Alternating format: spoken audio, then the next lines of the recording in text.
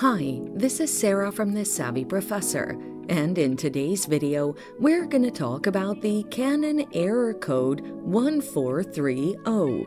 But first, what does the error code mean? This error code on a Canon printer means that it doesn't recognize the cartridge. The following are some of the common causes of this error code. Incompatible cartridges.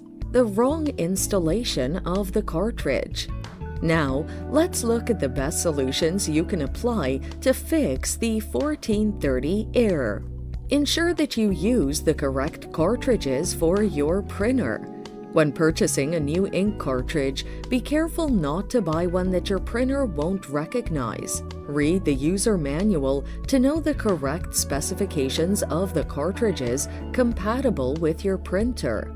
Ensure that you install the cartridges correctly. Open the scanning cover unit. Open both ink covers. Unlock the cartridges from their docks.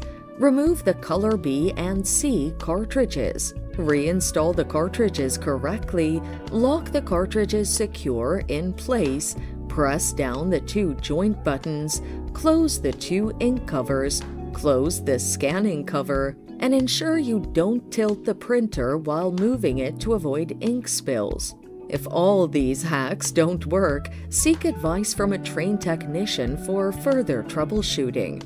And that's it. Thanks for watching. Till next time.